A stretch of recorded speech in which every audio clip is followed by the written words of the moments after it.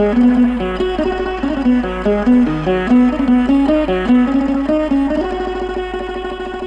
មជូនរឿងតាក់ទងនឹងទង់ក្រពើនិងទង់ព្រលឹងនៅពេលមានបុគ្គលស្លាប់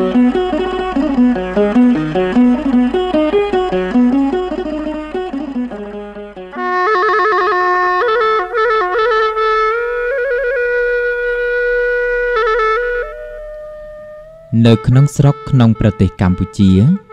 គេតែងនិយមប្រើទង់ក្រពើនិងទង់ព្រលឹងនៅពេលមានបុគ្គលស្លាប់គឺថាកាលណាអ្នកជំងឺមានកម្លាំងតិចចិត្តនឹងអស់ខ្យល់អាសាសៈប៉ះសាសៈហើយអាចារ្យតែងតែហែកសម្ពុតសផាដិបឬទេសឯកប្រវែង4ហត្ថបត់ជា2យកឈើឬបន្ទះឫស្សី2កំណាត់ដាក់ខ្វែងគ្នាគឺមួយជាដងមួយជាឈើឆ្កាងរួចសោកក្នុងផ្នត់សម្ពុតហើយចងរួមក្រសោបខាងក្រោមដើម្បីសម្រាប់កាន់មានឆ្នាំងបាយថ្មីមួយចងបន្តោងភ្ជាប់នឹងដងទង់នោះផងហើយអាចារ្យសរសេរបាលីនៅលើផ្ទៃនោះថាអាទាយវតៈអ៊ីទាំងអហੰតោសិតវណੰអគាឆន្តិអសាមិកាំងសុញ៉ាំងកណ្ហាមិហើយអាចារ្យលើកទង់នោះទៅដាក់នៅលើក្បាលដំណេកបុគ្គលស្លាប់រួចផ្ដាំបុគ្គលនោះថាទង់ព្រលឹងនេះជាសម្បត្តិដើរផ្លូវរបស់អ្នកហើយ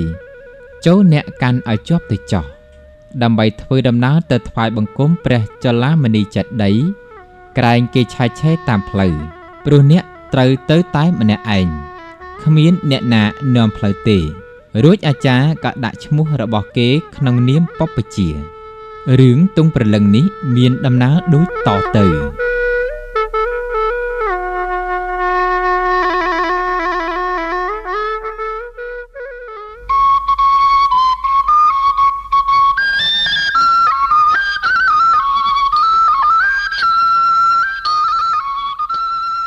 មានកូនប្រុសរបស់បុរសម្នាក់បានលីឪពុកទៅរៀនសិលសាស្ត្រនៅឯនគរតន្តសិលាលុះរៀនចប់កាលណាក៏លីអាចារ្យចេញទៅរកគ្រូផ្សេងរៀនថែមទៀតលុះដើរទៅក៏ទៅជួបនឹងព្រះបច្ចេកពុទ្ធមួយអង្គឃើញលោកប្រព្រឹត្តម៉ត់ចត់ល្អតាមរបៀបសាមណៈស្ងប់ស្ងៀម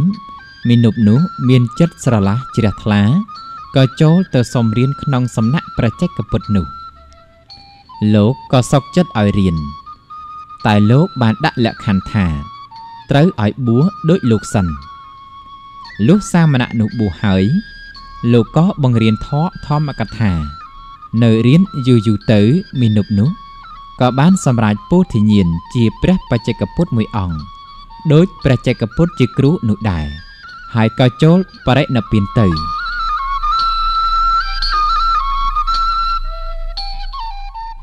អ្នកស្រុកអ្នកភូមិក៏នាំគ្នាធ្វើបុណ្យបូជាសពហើយក៏បានកសាងចេតិយបញ្ចុះអធិធាតុព្រះបច្ចេកពុទ្ធអង្គនោះត្រង់ផ្លូវបំបែកបរោះជាឪពុកបាត់កូនយូរពេកក៏ទៅតាមដល់ស្រុកនោះហើយសួររកអ្នកស្រុកក៏បានប្រាប់តាមដំណើររឿងថាកូនរបស់អ្នកឯងបានសម្រេចជាព្រះបច្ចេកពុទ្ធមួយព្រះអង្គហើយក៏បានចូលព្រះរិណពានបាត់ទៅហើយបរោះនោះក៏បានយំសោកអឡោះអាល័យកូនទៅដងទឹកមកស្រោចស្រពត្រណប់ខ្សាច់រួចបានយកក្រមាចងធ្វើជាទង់ដោតឧទ្ទិសថ្វាយនៅមុខចេតិយហើយថ្វាយបង្គំលាវិលទៅស្រុកកំណើតវិញបន្ទាប់មកអ្នកស្រុកក៏យកតម្រាប់តាម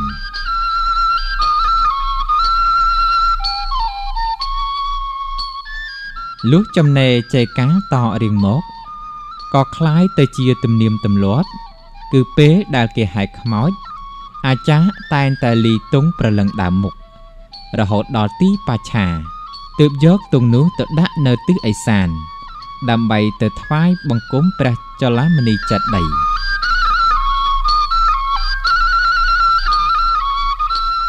រឿងទង់ក្រពើនិងទង់ព្រលឹងដែលលោកនាងកញ្ញាទើបតែបានស្ដាប់អំបញ្ញមិញនេះសូមស្លេះតែប៉ុណ្ណេះសិនសូមលោកនាងកញ្ញារងចាំស្ដាប់នៅរាត្រីយប់ស្អែកជាវគ្គបញ្ចប់ជាបន្តទៀតសូមអរគុណ